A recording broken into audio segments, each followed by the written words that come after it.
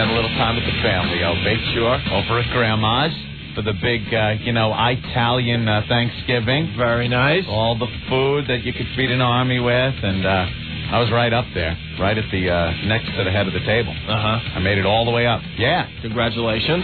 Thank you. Felt pretty good because my brother wasn't there this year. He was over at his in-laws. So I got to move up into the Joe seat. So there I was, like right at before the head of the table. I looked down at the little card table at the end, remembering years and years ago when I was there. And I had to work. I remember the middle of the table. Sure. I remember when I became a teenager and worked my way up from the card table to the real table, but way at the card table end. Well, how many people had to die in your family to get that space? Oh, quite a few. Okay. Yes, quite a few. And then, I worked my way up, and as I was sitting there next to the head of the table, thinking there's only one more place to go, you start feeling old. Yeah, of course old you do. Is what you start feeling. Do you have any teenagers in your family? Yeah. So are you like the cool uncle where you go get them high and stuff in the coat room? Or no. Give them a little sip or two here or there? They're like early teens, RJ and Chris. Oh, all right. They're pisser. Cool kids.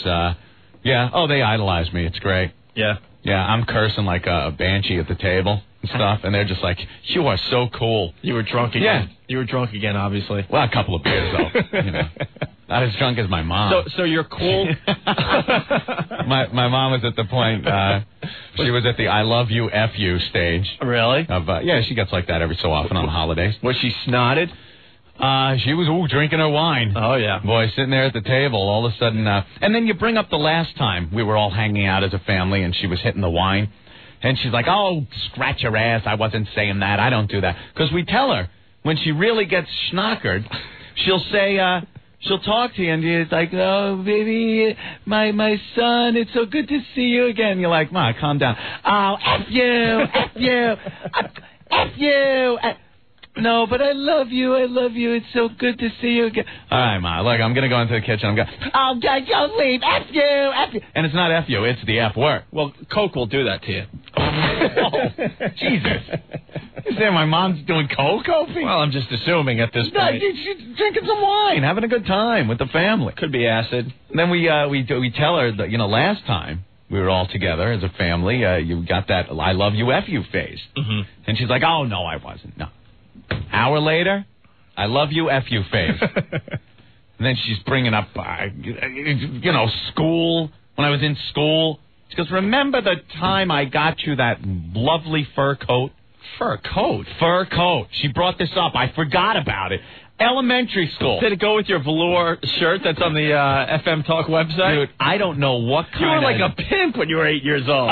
I wish I was as cool as a pimp when I was in that grade, but it turned out all I was an elementary school kid going to elementary school in a fur coat.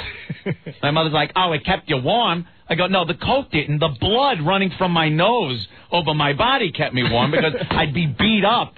Because, faggot... Hey, Anthony, you're a faggot. Only faggots and women wear fur coats. I don't know what kind of dope she was doing. She comes home one day from the store. I'm just thinking, I want a snorkel jacket like all the other kids had in school. But no, my mother said, you ever see on the sidelines of the football games, Joe Namath wears a fur coat. Oh, yeah. Joe Namath wears a fur coat. Joe Namath was also a quarterback for the Jets at the time.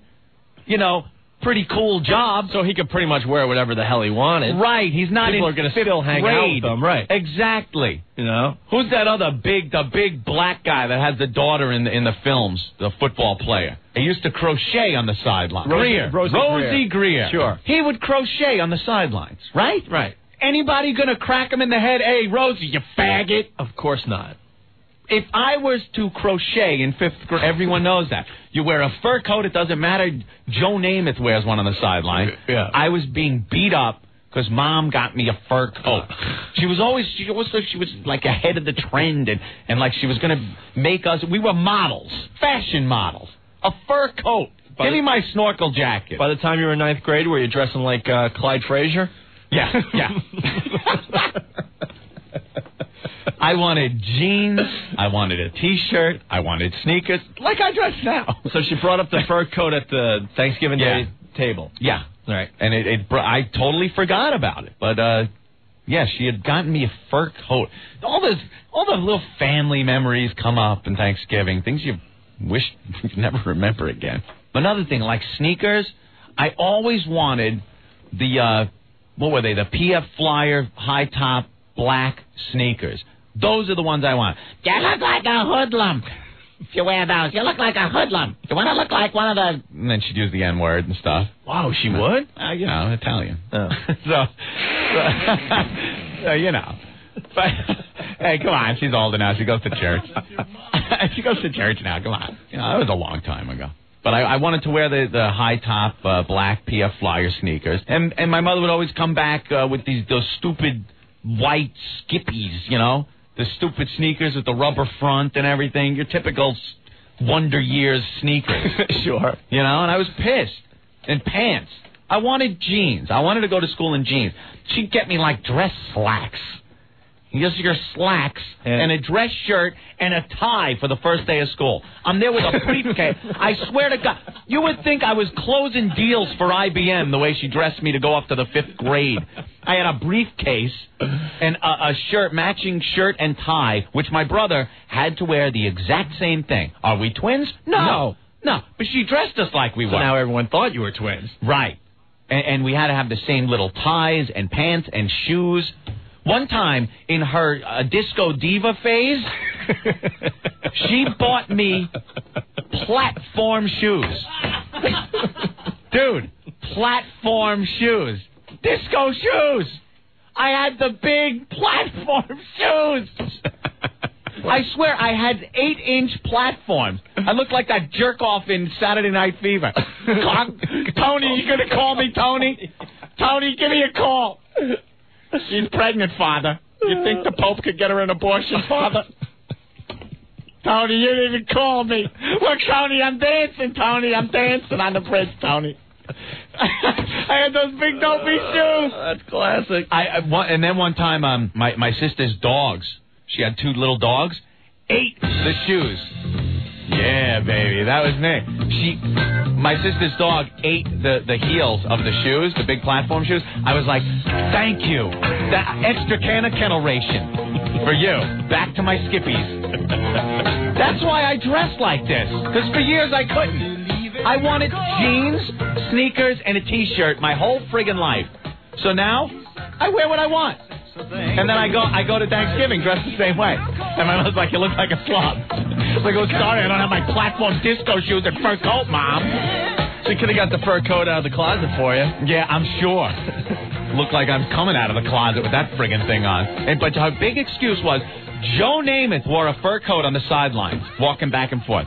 Remember when he was injured? A lot of times. And he had that wacky coat. Yeah, he was still, like, on the field and stuff. He walked back and forth the sidelines. He had this big fur coat. But he could pull off that look, man. He had the blondes by his side. And... Yeah, 2 people pulled off that look. And there were stories in the paper how he's banging broads in between quarters and stuff. Joe Namath and Fred Mertz. Remember that when he put the big coat on? We're gonna 23 skidoo. Hey, Ethel, let's jitterbug. I'm gonna get some broads with this coat. Come on, Rick. He had a big furry bear coat. That's what I looked like. So was your childhood idol Joe Namath, Aunt? Yeah, you know. Were you wearing pantyhose like him, too? Yeah, he did do the commercial for the pantyhose. No, thank God my mother didn't feel I should be wearing pantyhose. All right. Let's go to Caesar. Caesar, what's going on today? Anthony, you are a homo, man. Ah, come on. Listen, did Mama also buy the little foxskin scarf to match the coat? No, there was no fox skin yes, scarf. Yes, the little mink skin. I bet you. I'm admitting it was a gay coat. She put me on a fag gay coat in elementary school where, gee, people aren't judging you too much by what you look like. Hey, buddy, I bet she tied the mittens to the sleeve of the coats, too. No, it wasn't that drastic. You're a faggot, man. I had the big dopey, like, galoshes and stuff. I wanted, like, fireman boots, you know? Things with the big metal clips. Sure. Yeah. I get the totes galoshes. Put on your rubbers. You were obviously poor like myself growing up. No, she did pretty good, you know? Well, I mean, it was all... No, she was more like she would spend more to make me look like an ass. Now I know why Boomer beat you up in elementary school. Yeah, exactly. You had your cute little fur coat on. My fur coat. I wanted a bomber jacket, you know? Wanted regular high-top PF Flyer sneakers, jeans, just looking like a kid. But no, my mother figures she's dressing me up like I'm in GQ or something. GQ? Well, that's what they would. They would put stupid things like fur coats on the models and stuff. And she would see it and go, oh, that's a great look. She used to dress me up like that. She was goofing on me because she said over Thanksgiving, she said, well, when you dress yourself, you look ridiculous. What do you mean? She pulled out pictures of me with striped pants and a plaid shirt. I'm walking around like that. I'm like, so? Because that doesn't go. I'm like, I don't care if it went or not. That's the 70s look, though. That's groovy. That stuff went in the 70s. That's like Greg Brady. Haven't you seen the Brady Bunch? They say it's in. I remember going for back-to-school shopping and stuff. You know, you go to the department store and walk around, and you'd see stuff you want. You're like, oh, that's good, that's good. Oh, no, that's crap. That's what the lowlifes are wearing. You know, Charles Nelson Riley is wearing a scarf off to the right. Oh, you should wear that. Yeah, I can't see that. Oh. If there's a picture with you with a Charles Nelson Riley scarf, I need to see that. Where's my scarf? Oh. The ghost and Mrs. Muir. Charles Nelson Riley. Oh. I'll tell you one thing. If she would have bought me that coat when I was like 13, 14, I'd have banged it. Yeah, hey, what's with the fur on this coat, Anthony? Why? It's like Liberty Spikes that the punk rockers wore.